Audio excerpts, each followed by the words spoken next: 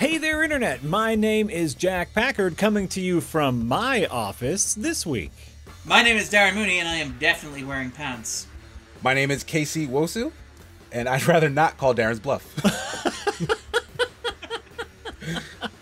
This week on A Marvelous Escape, we're going to talk about Episode 7 of WandaVision, Breaking the Fourth Wall. AKA Darren was right about everything, and I don't like it. So let's get started right away with episode 7. Yes, go super hard on Modern Family, though the intro is also incredibly Office heavy. That intro song is right out of The Office. Yeah, that entire sequence was very The Office. And I noticed that right away because, yes, everything else in the show, the episode show, seemed like Modern Family. Mm-hmm. But I guess The Office was like the first show to do that sort of hybrid sitcom. Sure, like the documentary style thing, right? Yeah, even the British one, I guess, was the first one, but it was still The Office, right? I don't know if there was another example. Yeah. But yeah, a bunch of shows copied it after that. So if they were going to do Modern Family, they would at the very least need to pay homage to The Office. Absolutely. So many crash zooms. Just every 3 seconds, another zoom to make sure you understand that we're doing mockumentary this week. Like pick your shot, frame your shot before you start filming. No, that's how you tell it's people it's a documentary. We don't know what these actors are doing. It's real and organic. Whoa, I'm zooming. It's fine. It's fine. Everything's fine. That's always bothered me. That's always bothered me about the format, is that I'm not entirely sure what the rules are in that kind of sitcom mockumentary. Like, do they know that the cameras are following them all the time? Or is it just the bits where they have the talking heads afterwards? Are there, how many camera teams are working on this documentary for 7 years? I don't know. What's going on? The answer is yes, and whichever's funniest. That's always the answer. Right, they've always played fast and loose with those rules, and I think that's kind of part of the joke. Because, you're always in the back of your head asking, well, why would anyone be filming this? Like, it's like a bunch of regular know-nothing people just doing nothing most of the time. But it's very funny, and so we get to see it. Absolutely. So, Darren, you called Modern Family. Incredibly correct call on your part. And you know what? I'm going to jump... That was the easy part, to be fair.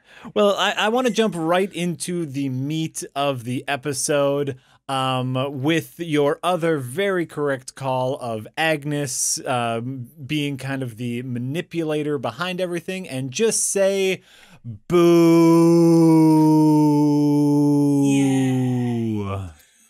Yeah, what I will say is actually, the most pleasant part of the episode, and this is a problem that this was the most pleasant part of the episode. The most pleasant part of the episode for me was where they went and they met Monica's guy on the inside, the aerospace engineer, and it wasn't Reed Richards.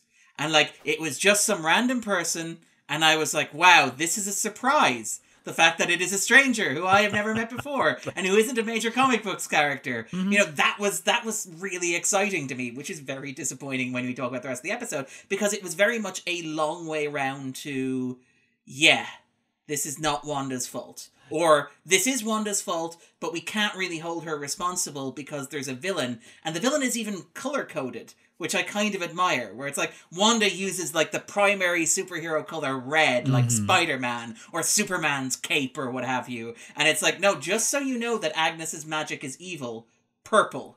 Purple all the time.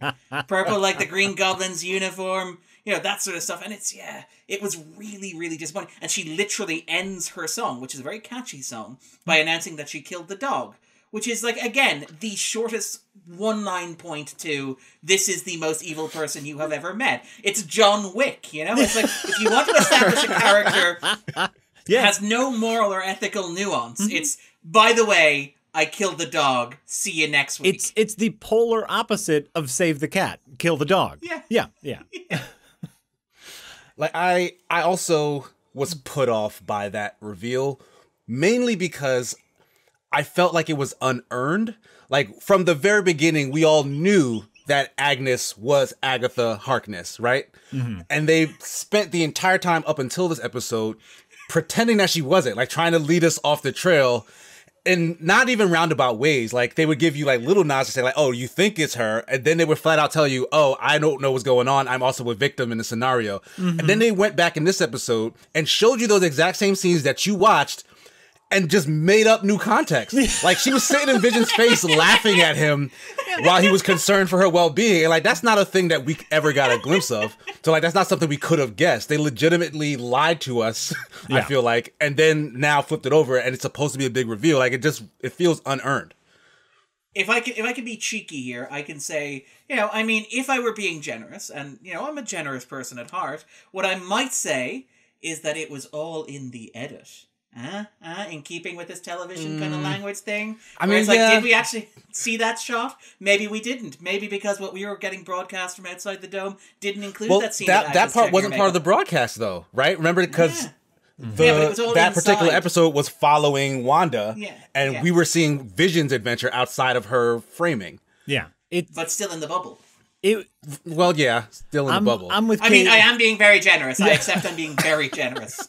I'm with Casey here 100%. This was an absolute cheat. Like, they cheat. Like, a prime example of the cheat is they have a fun little kind of like director actor moment when Wanda is giving one of her confessionals, where the director, who is a clear male voice, is like talking back to her, right? Then when we know that it's all Agnes doing all the bad all the time, it's Agnes behind there. That's cheating. That is absolutely giving you not all the information to a mystery, because at the end of the day, this show set itself up as a mystery. And it's not a good mystery if they don't give you any clues and then tell you how it went the whole way round. That's bad and dumb.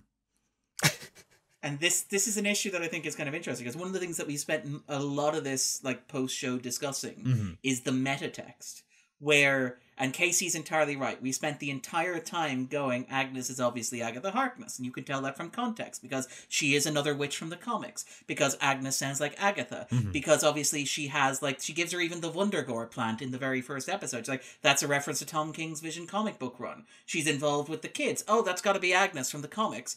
But if you don't know that, you have nothing that kind of led to it. And it's kind of fascinating that you have that kind of two-lane sort of process of thought, where if you come into this knowing about the comics, having done the deep dive, having read the explainer articles, or being familiar with the source material, you're like, there's literally only one person this could be.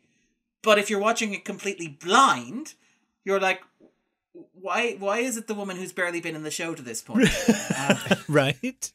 And I mean, like, the point at which she says, like, oh, I'm Agatha Harkness, and it's like, are we meant to recognize that name? Like, and again, like, obviously we are, because we're on an after show talking about WandaVision, and we all read comics, and we all read the internet. We know that name. Right. But presumably to the target audience for WandaVision, like, she might as well have announced her name was Jeremiah Smith. It's like, Jeremiah! It fails on two levels, because we all knew that already. So her big reveal of, it's actually me, we go, yeah, we knew that already. And for anyone else, they go, who?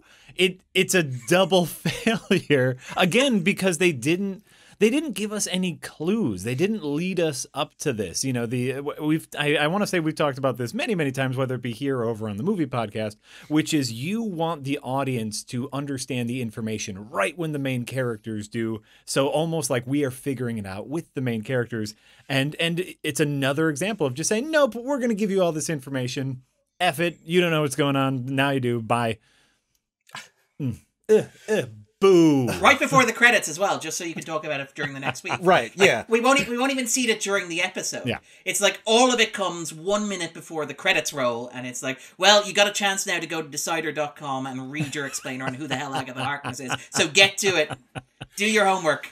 Boo, boo. I really did dislike that as a reveal, but overall, though I liked the Modern Family aesthetic, I think I was a little disappointed with everything else that also happened in the episode, because they really did kind of pad everything along until they could get to the end and do what they, I guess, considered a big reveal. Like, we were already suspecting, something was going on with Monica Rambeau. We were excited to see who, she was going to go meet and whatnot. Every part of that was like muted and like also disappointing. Like just like Jack, not sorry, not Jack. Just like Darren mentioned with what was her name? Goodner or something? Goodner, yeah. Goodner. Yeah, like you guys were expecting possibly Reed Richards. The internet got me really excited about the possibility of Blue Marvel being the aerospace engineer who she would meet up with. And for it to be neither of those things and to also not be anyone else of significance really just felt like a downer, because I immediately looked up, okay, I'm like, all right, okay, the person's Goodner. Let me go look up who Goodner is. I've never heard that name before. Nothing. No, random army friend. That's who it is, yeah. But I think, like, what the problem with that is that, like, it wouldn't be a problem if it were just a random army friend and it was like, oh, by the way, we're here to help you. The problem is the show knows how you're watching it. The show knows that fans are picking up on, I got a guy who's an aerospace engineer, and as soon as you say those two bits of information, everybody's fingers are on their keyboards. Marvel Universe aerospace engineer, who could it be? And it's very much designed that way. Yeah. And, like, I don't mind that. I don't, like, again, part of me is like, okay, that's a little bit of trolling and you can kind of get away with it. I'll let you off on this one. Sure. My big issue with that, and again, I'm going to take another punt here, just because I spent so long up to this point being wrong. I'm just going to revel in being right, just for let me have this once. All right. But Tyler, again, planning to weaponize Vision, exactly kind of what I had called and expected. It's the hand in the cookie jar, and something that slightly pissed me off here, just a little bit, is the revelation that, oh, no. Just so we're clear, and it's the same thing that happens with Winter Soldier.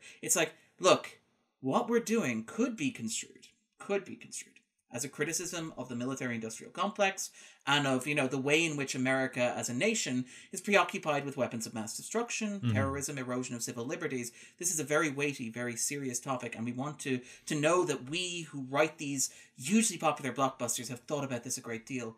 But we also know that we want people in the armed services and involved in government to, like, go to our films, continue to fund us, like, work as our business partners on movies like Captain Marvel. So, to be absolutely clear, while we're going to say that this fictional organization called SWORD, which exists outside the US government with no remit whatsoever, no connection or anything like that, they're definitely the bad guys. They're allowed to be the bad guys because power corrupts or whatever. But we want to be absolutely clear when the Air Force shows up.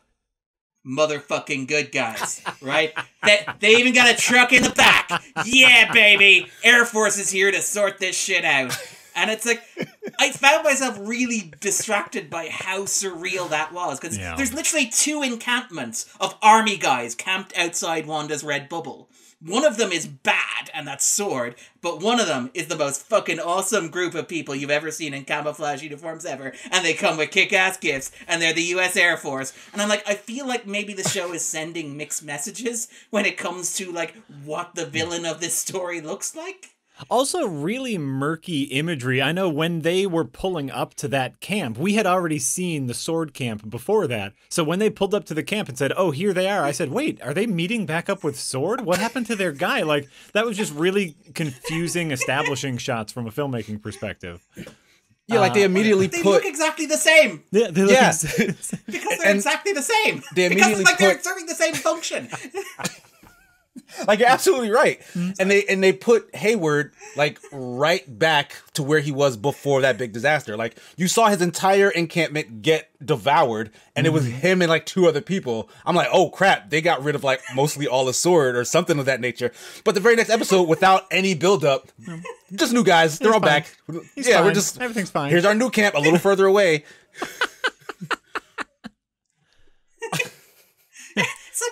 Was he planning to invade, like, the camp from further away? Was it like, okay, we're going to go into the bubble, but I just, I want people to have to drive 30 minutes to get to the bubble before we go into it, just so we're clear. This is not a staging area. This is just me and a couple of mates chilling outside the bubble. The real camp is back here. Yeah. Yeah, no, and the other before I start talking about, fun things or positive things, I'm going to be upset for a little bit longer, sorry. Which is... once again, the show is playing catch up with itself, giving us information we already know, which is that Darcy is explaining to Vision what has already happened to Vision.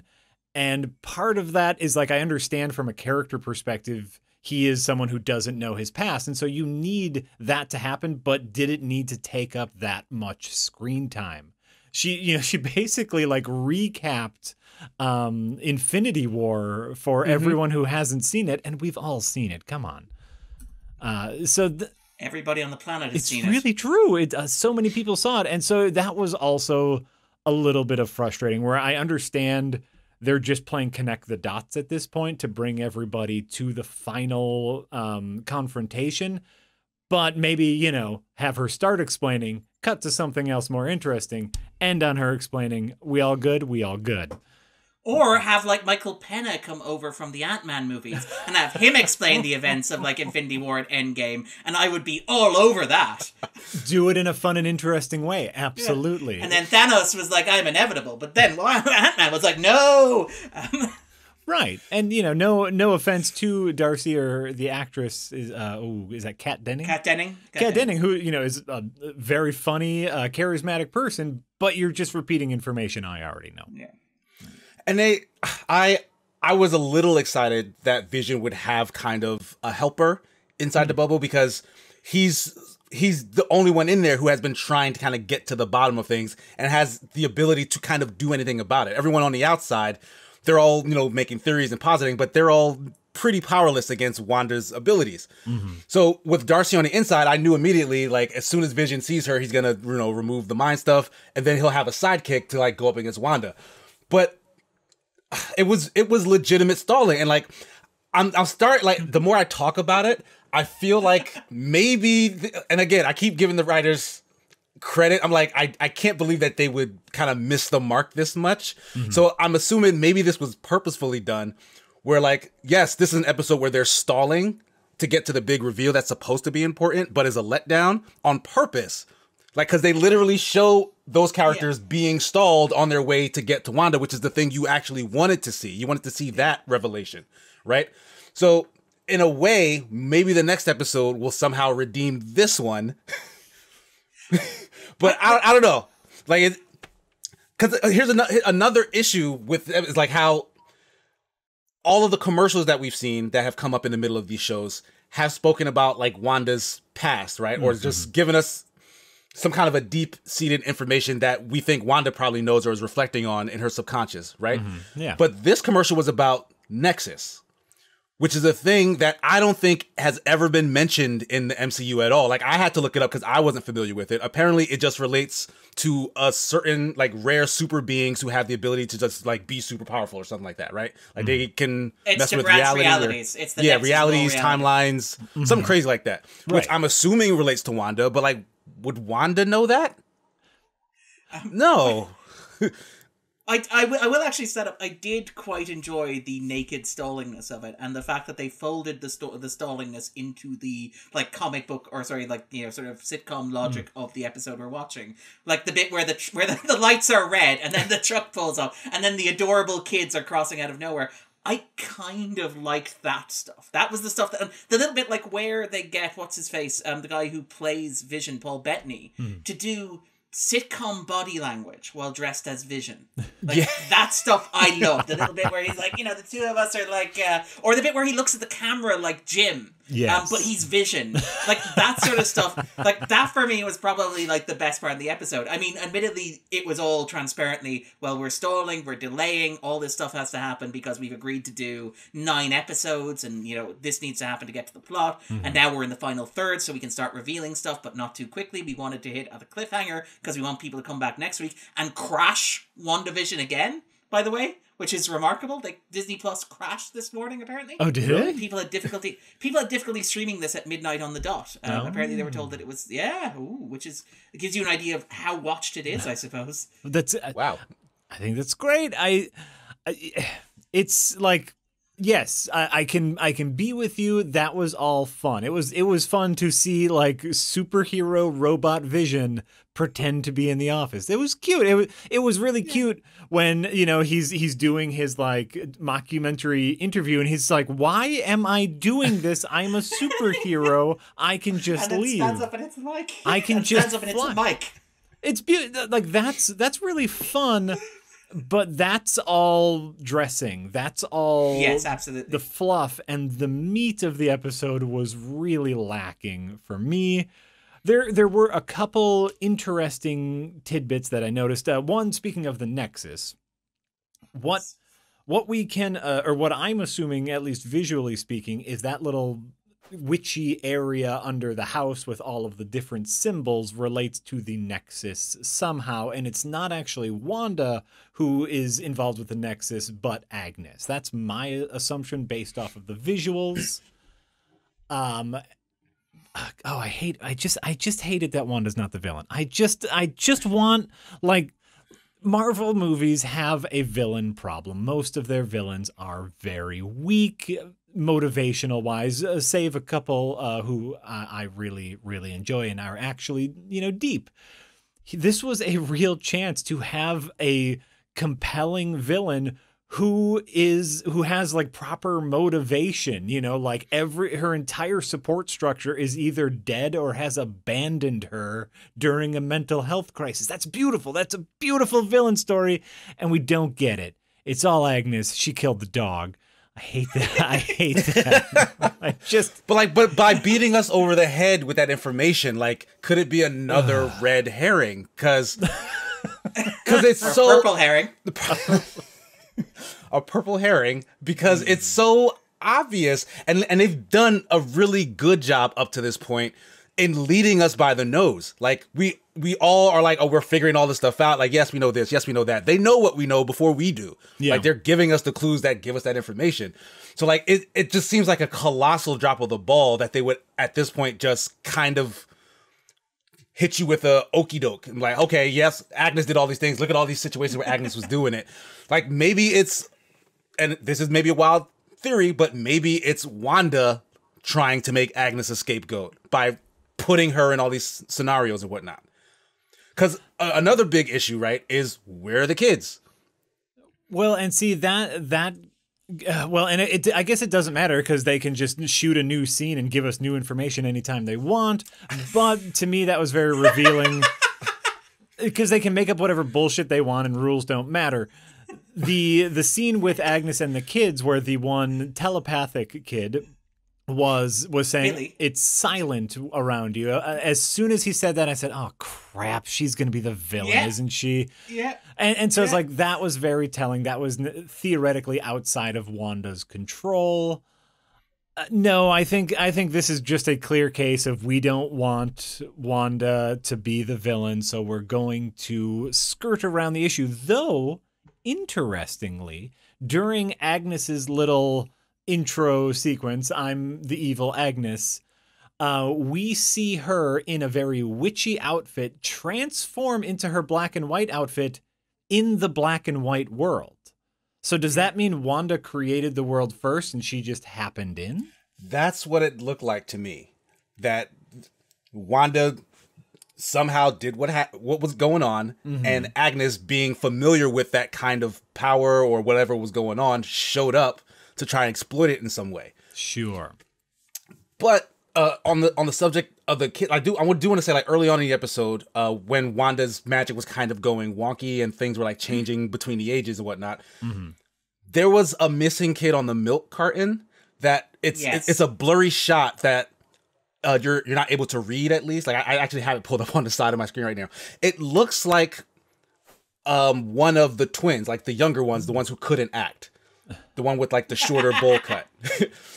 And I'm wondering, like, is that also part of Wanda's subconscious? Like, is she somehow telling herself, like, you took these kids from somewhere else and someone's looking for them, and like she has a bit of guilt about that? Again, this is Darren swinging for the fences here. And by the way, I love that I am like the least angry of Jack and KC because I like made my peace with this happening like 5 weeks ago. I was like, this is how it's gonna end, Darren. Just accept it and go I've been with it. fighting you this entire time, which is why I'm doubly disappointed because I'm lost. I'm still fighting you. Like, I think they're trying to pull the wool over our eyes, but they could be. Like, I mean, my suspicion or gut reading of this seems to be, like, from what we see on screen and how it's presented, if this is about Agnes manipulating Wanda, and a large part of her manipulating Wanda is about controlling the kids, and it's been consistent throughout. Think about how, we talked about in the second episode things like, oh, it's the talent show for the kids. for the kids before Wanda gets pregnant.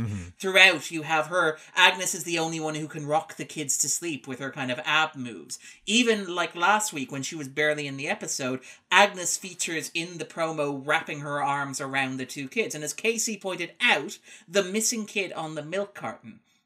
My gut feeling, and I may be wrong here, and it is largely motivated by the assumption that we are trying to minimize how bad Wanda is going to be allowed to come out of this. But my assumption is that Agnes is trying to harness Wanda's power in some way, and the kids are a way of siphoning off that power for her. They're a way of taking that power away from Wanda, because Wanda created them, and perhaps Wanda even imbued that power in them. And it's notable that when things start going completely insane, the kids are perfectly fine. The kids are not affected by the kind of remotes going or the Uno going or whatever. And like, Wanda, she's having a nervous breakdown, and it's heavily implied that it is a psychological thing that's happening, but it also suggests that maybe her powers are also a bit wonky as well, which perhaps is, we're taking some of Wanda's powers to do something. And this is where it gets really interesting, and I think this is a nice bridge into maybe speculation. I take it we all watched the post-credit sequence. Yes. Because for the first time in the show, we do get a post-credit sequence, yes. Well, it's because we're getting more like a Marvel movie. That's how it works. It's like, okay, fine. Our heroes can't actually be three-dimensional characters, unfortunately, but you do get post-credit sequences. They're in like the 2010s. That was when like all the Marvel movies came out and became prolific. So now it's caught up to like modern day Marvel stuff. Yeah, and it's like, now sitcoms are no longer your monoculture. Marvel is your god now.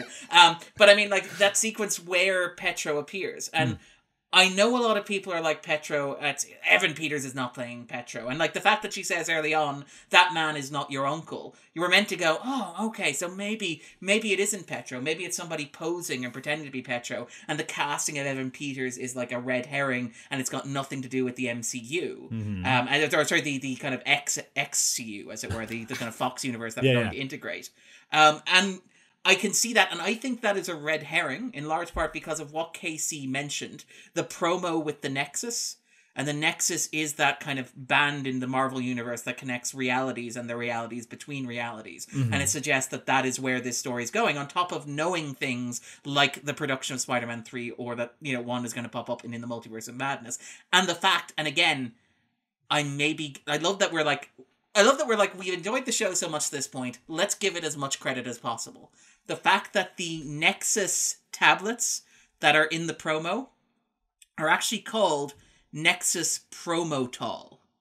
And it's like, yes, promo Nexus. We are promoting the Nexus here. This is the brand synergy that we're bringing in. This is what, when our writers sat down and plotted the season, we were told by Marvel we had to put in there. This whole thing is going to be a promo for the Nexus.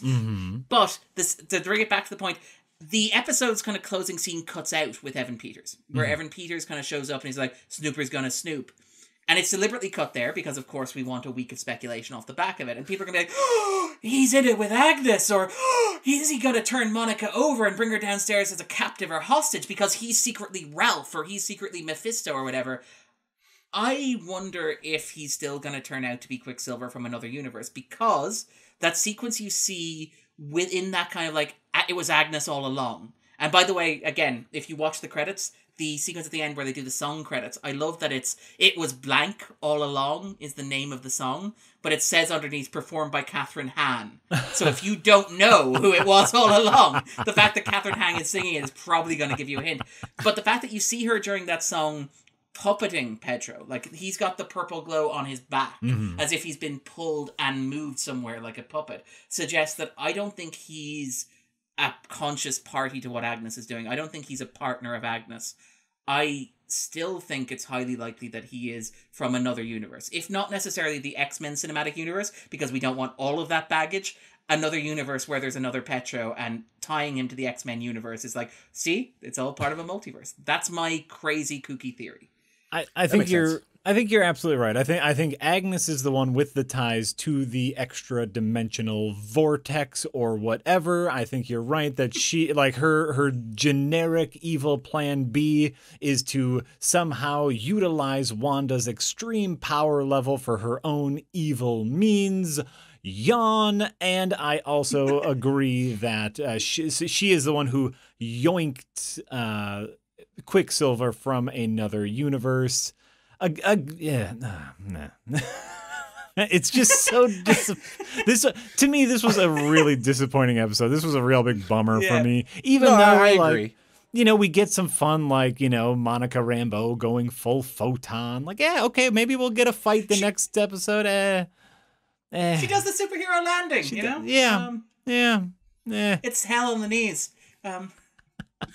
I do think, Darren, you mentioned Ralph that Agatha continuously references and is never seen.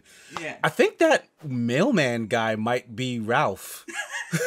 Cause he keeps getting awkwardly long camera shots on him, just kind of reacting to everything that's happening. But he doesn't seem to be involved at all. Agnes did check him out. That's right. Agnes did check him out. In the second episode, she leans over. She's like, "I'll like that. I'll take a delivery of that. Thank you very much." Right, yeah. So here's the real question for information. Is Agnes Agent Wu's not undercover? Ooh. Is Agnes Agent Wu's witness protection? And was she immune from the hex effect but decided to go with it for evil deeds? Or is someone else in witness protection? Agnes was flying around like a witch, saw the hex, and was like, I'm in on that. Because we still don't know who his witness was in witness protection. Yeah, it honestly seems like he doesn't care anymore about his witness. So to the point where I feel like it doesn't matter. I don't think it was as important as we made it out to be early on, because it's this bigger situation happened. The only reason I'm here is because, I just happen to have a witness in witness protection who was around. But this is much more important. I get that because, one, we've already had the big, Price is Right with the aerospace engineer who's like, "Oh, this is definitely going to be some." Oh, it's not. Yep. And so, it could be he just completely forgets about why he was there in the first place. To me, this is the difference between Darren, you kept using the term mystery box television, which is the famous J.J. Abrams. You set up a bunch of mysteries to keep people engaged. This is the problem with mystery box television, which is you set up all these mysteries and then forget about half of them. That's why people were so pissed about the Lost ending. I was less so because I cared about the characters. And these characters aren't, like I mentioned, aren't as deep as those in Lost. And so I do care about these things that they set up, and I keep getting whomped. Wah, wah.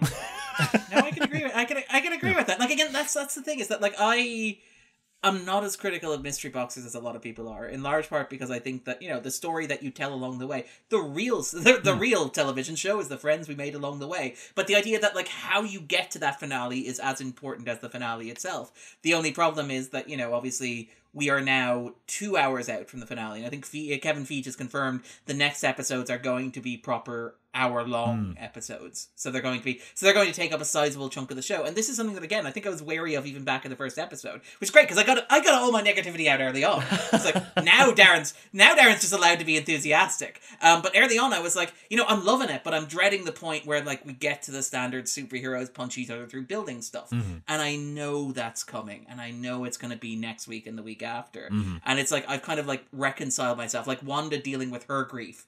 I've dealt with mine, Yeah. I mean, they're roughly equivalent, right? Half the universe and, the expectation of how the show is going to end. That's roughly equivalent. No, and that's my big prediction for next week is we're going no TV style, full Marvel Cinematic Universe style, and that's fine. I like it when superheroes punch each other, so I'm looking forward to that. I like it too. I just like it when they do it in their neighborhood, not in other people's neighborhoods. I'm enjoying the sitcom bubble stuff. You guys have your big knockdown brawl in like Falcon and Winter Soldier. You can have all the superhero brawls you want over there. Mm-hmm. We are getting to this point now, though, with Vision and Wanda, and like the role that Vision will play in this whole thing, as he understands now that he is a puppeted corpse, which is interesting. There's still interesting things they could do there. Yeah, and again, that seems to be Agnes keeping the two of them apart from one another. And again, I worry, I don't. This is the bit where it's like, Darren was right last week against all odds. He's so going to overplay his hand here. Mm-hmm. But it's like, I feel like the way that this is going is Agnes is keeping them apart because when Vision comes back, Vision can tell Wanda to end it. Vision will be the only person able to get through to Wanda to tell her to end it and to move on and to deal with her grief. And that's why Agnes has to keep the two of them separated. Mm. It's not the worst possible ending because it relies on two actors who are very good at their jobs emoting at one another, and it feels like an organic conclusion to what came before, but it also feels just a little bit pat. Just a little bit kind of trite and kind of conventional and like exactly how this sort of story is supposed to wrap up. Yeah. Okay, so if we are looking at a resolution that's more emotional rather than like a physical, I need to stop this bad guy, and once I punch them unconscious, the situation is resolved. We do still anticipate some sort of superhero showdown, right? So who I guess do you think Tyler. It'll be against? Because we're gonna see Tyler Monica has to come into the bubble. Yeah, Tyler has to come into the bubble, all guns blazing, basically. That's the crisis. That's how you get the scale, because like you're not going to get the fight between Vision and Wanda, I don't think. Mm-hmm. You're going to see instead like Tyler coming in, Harkness doing whatever she's doing, Wanda kind of caught in the middle of it, and Vision's goal is not to like fight anybody but to get to Wanda. That's my kind of goal there. That's what I kind of see happening. Okay. Oh, sorry, go ahead. No, I was going to say, because I imagine, like, we only got a taste of Monica now being a superhero. I feel like they'll let her shine in at least the next episode. I don't know who she'll be fighting. Like, maybe she'll go up against Agnes because she doesn't seem interested in fighting Wanda. But like, maybe they'll go toe-to-toe. No, she's definitely going to fight the sword guys, because Tyler mentioned specifically, like, do we have the thing ready to get in? So they're going to have their own, like, super soldier or a big robot or something dumb. It's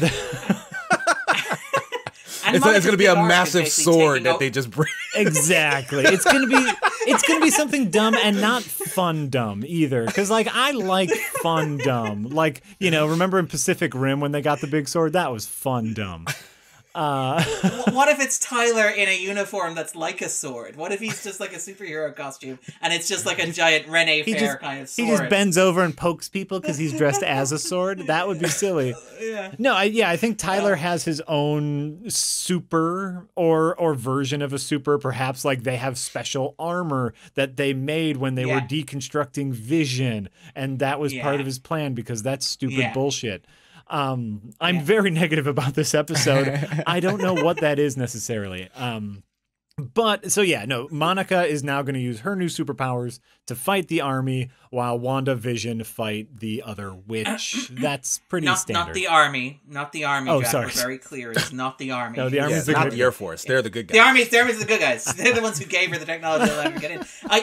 I get like, and the thing is like that's Monica's arc, because Monica's like, okay, I have to reclaim sword from this asshole who stole it from my mother, because and that's really kind of slightly uncomfortable, because it's like, yeah, Monica, I would really like you to be head of sword, but I'd like you to be head of sword because you're really good at your job, not because you vanquished the last boss and claimed your hereditary monarchy. That's how the workplace works. How did you get promoted? We just haven't defeated Nick yet. It's coming. For those who don't know, Nick is our editor-in-chief here at The Escapist. We are now going to battle him, apparently. Just classic office politics. Yeah, that's how it works. Oh yeah, I mean, right there. Classic The Office politics. That's true. No, and I mean, I think it's gonna be fine. They're gonna do their sword stuff. Monica's gonna fight them. WandaVision are gonna have a fun time fighting witchy stuff. I guess the disappointing thing to me is This is how I thought it was going to go. Is all of our information before the show started was, okay, yes, she's the evil person. Wanda's going to be under her spell. Yeah. But I thought they were playing us and we're going to go in a more interesting direction. So my disappointment is just, it's all the stuff I thought it was going to be. It's the path of least resistance, basically. Right. Which at the end of the day... Which is not a problem. Not a problem. You can tell good stories. Like, stories don't have to be shocking or surprising. You can tell a simple, well-told story is good of itself. The problem is when you have built that story to an extent that the mystery is the point of it.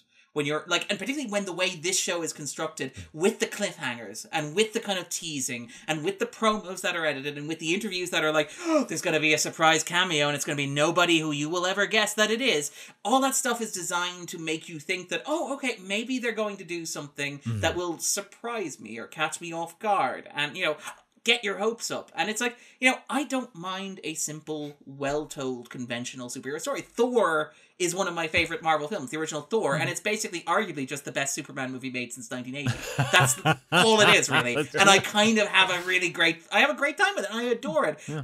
But when you built up the entire show around the premise of, well, you're never gonna figure out what happens next, right? And it's like, we nailed it from most of the promo or casting announcements. Like, we had this figured out, ago. by the announcements. Like, yeah. Yeah, so that makes it feel like my intelligence is being insulted, where if they were just like, this is the show, I hope you enjoy it, it's about expectations. Yeah. So, and it's fine. Everything's fine. Everything's fine. Yeah. I'm sorry, Jack. I'm sorry. I know I didn't make the show, but I'm still sorry. That's fine. Or did I? Oh, that's the cliffhanger reveal. It was Darren all along. All right. Well, I did not touch Cookie. Love Cookie. That's fair. That's fair. Any other predictions before we wrap up? Because we are at wrapping up time. Oh, sorry. Yeah, sorry. Will the kids actually be real kids, or will they be figments or siphon vessels of power or whatnot? Ooh. I'm of the mindset that Marvel's not gonna go that dark, and those kids will somehow, whether they're magical or not, become Wanda and Vision's actual kids. Like, I don't think that they'll get snapped away and they'll have to deal with the loss of their children. Sure. That's my prediction. My worry there is, though, you have at Marvel as an institution a long-standing and completely irrational fear of the idea of superheroes as people who can have kids. And you look at things like, say, Spider-Man, who got married but had to sell his marriage to the devil because apparently married superheroes aren't as cool as they used to be unless they're Reed Richards, who is not appearing in this show. Right. That's my big worry, is that you look at this and they're like, yeah, but if we give Wanda kids, then that ages her and she's old and she's not cool anymore. I mean, that's my fear of the conversation happening behind the scenes. I mean, her kids are magical. Sorry, I'm sorry. I'm so cynical. No, that's right. incredibly cynical, which makes me worry that you're correct, because I want the kids to stick around because that could lead to very interesting things happening down the line. I know something I called very early on was Vision sacrificing himself. What if what if the cliffhanger is Wanda only has enough energy to keep Vision alive or the kids, so Vision sacrifices himself to keep the kids alive? That could make for a fun and dramatic moment. I like that. And therefore she can't look at the kids anymore because they remind her of Vision, so she hands them to somebody else and they're raised off screen. That's not a bad idea. Yeah. So Darren, cynical Disney executive, sitting there puffing his cigar going, we can make this work. Exactly. Then they're aged up, and that's her cameo in Multiverse of Madness. They could carry a franchise for another 20 years. I mean, hey, we'll be putting these kids in Avengers 12.